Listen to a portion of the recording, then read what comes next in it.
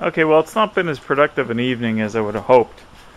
The backing plates and spindles are permanently mounted and everything looks good there. But I'm having a problem with the hubs and rotors. Basically, the problem is that my ball joint C-clamp is not large enough to go around the rotor and up behind and actually press on the studs there. I didn't want to use an impact wrench or anything like that to draw the studs on, because I figured I'm either going to strip them or I'm going to break them, or I'm going to stretch them and not know it, and then I've got a weak point there.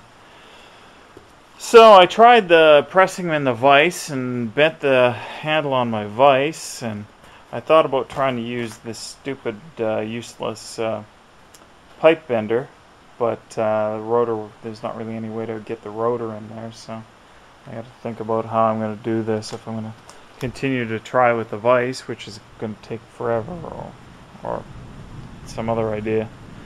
Anyways, that's all I'm doing for tonight.